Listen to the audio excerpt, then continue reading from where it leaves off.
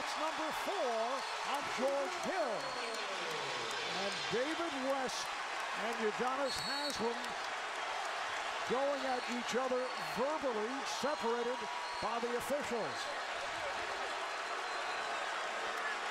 What else would you have expected in a swing game series all tied at 2-2?